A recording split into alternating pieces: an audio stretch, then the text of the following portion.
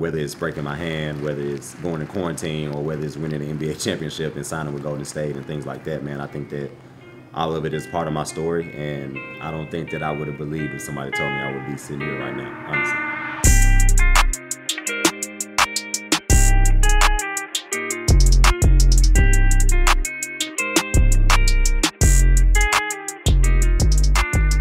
Growing up in Memphis, man, I was just a kid. I was just a kid that, it's crazy, my friends talk about it all the time, but I remember trying to make my my middle school basketball team. And before that, playing in the street, in the driveway. You know, that was my basketball for me. Just hooping in the neighborhood with my friends. And so learning how to, you know, I just thought, man, I'm gonna play basketball and I'm gonna make it to the NBA. I didn't know the steps that it take to get there. So going from there to high school and being, you know, one of the, at the time, the only freshman to play varsity, enjoying life in Memphis and being with my family, just playing basketball. That was me before things got real, before I kind of took it really seriously and you know, tried to make something of it.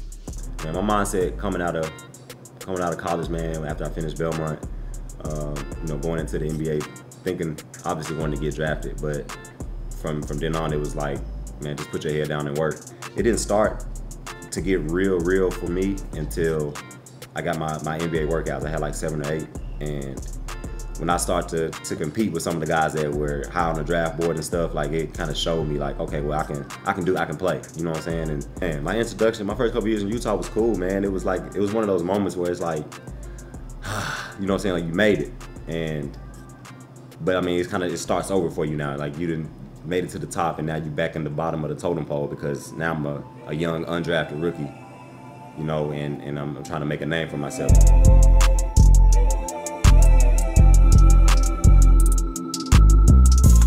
My experience in Golden State was probably, I mean, obviously, probably the best time of my career so far. Just because, man, it was, you know, I got the call. I was actually in Nashville, and I got the call that I was going out to the Bay Area, and this is right, you know, I was just watching the finals. They had just won the 2015, they just won the ship. So the mindset there was, man, perfection.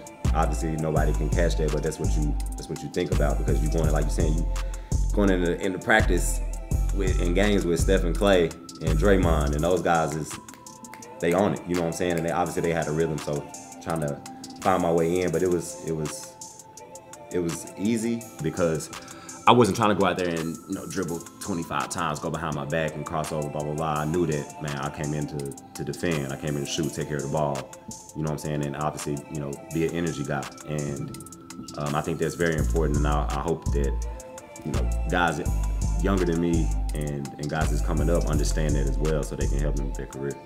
Playing in the finals, I think some of my favorite moments was, one is just like the media day.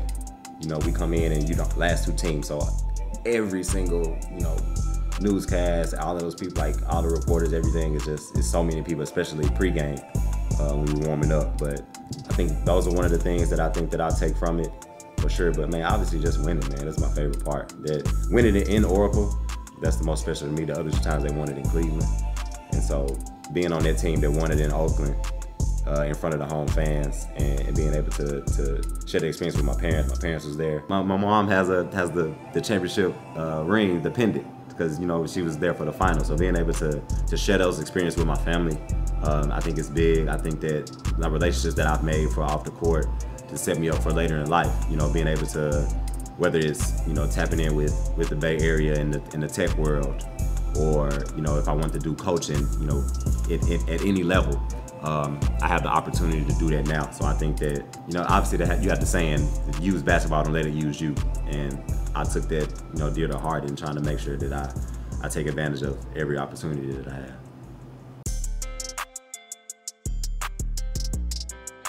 Man, I think my experience here at Belmont was one of the best things that ever happened to me. I tell everybody the same thing. I don't think I would change my decision where I chose to play. To have that degree on my resume is really big for after basketball, but obviously being here, one of my biggest things was being able to play close to home so my parents could see me. But 2, playing for Coach Bird, he demanded excellence. When I came to Belmont, I became more efficient. with things that I was doing. So I didn't need the ball a lot to make an impact on the court. I didn't need a lot of shots to have a lot of points because I wanted to make everything. I wanted to be very, very, very solid. And I think that coming here, I think helped me with that. And you know, Coach Barry teaches a lot of life lessons. You know, make sure we be on time, how we carry ourselves in the airport. You know, we had to wear polo shirts and khakis when we went to road trips, every road trip, my 4 years. So, you know, little stuff like that helped me shape to be, you know, the man that I am now. Recruiting Ian Clark was a difference maker, and what a significant contribution you've made here. Congratulations.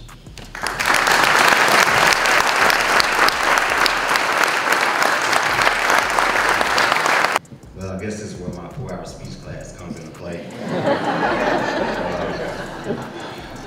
I feel like I was supposed to be here.